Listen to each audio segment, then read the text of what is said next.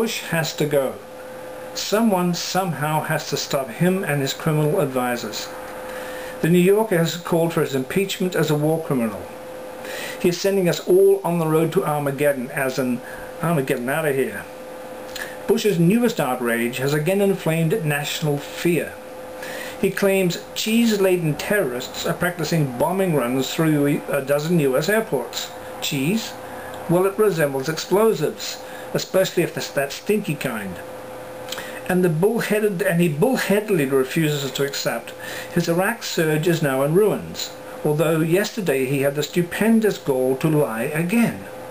He repeated that Saddam had teamed up with Al-Qaeda on 9/11, although that claim has long been dismissed as nonsense, even by top investigators in his own administration. These new outbursts indicate he's getting into a deeper and deeper quagmire. An astounding 3/4 of US voters think he's doing a lousy job. An eminent group of 27 retired diplomats and generals said, "Never in the 2¼ centuries of our history has the United States been so isolated among nations, so broadly feared and distrusted."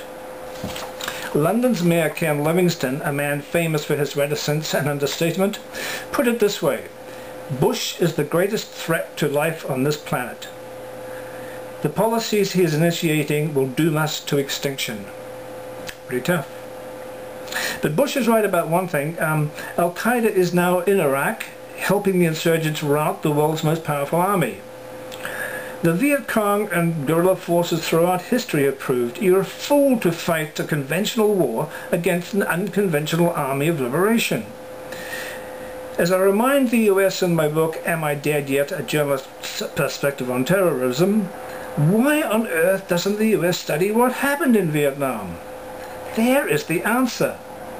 You killed 2 million Vietnamese. You lost 50,000 of your own, and what did you achieve? International humiliation and defeat. And Bush has taken you down the same road again and refuses to turn back. He must be stopped at all costs. At all costs. He has already fomented such venomous hatred of the West, it may result in retaliation the likes of which we can't imagine yet. One thought though, Iran's bomb is apparently coming along very well, thank you.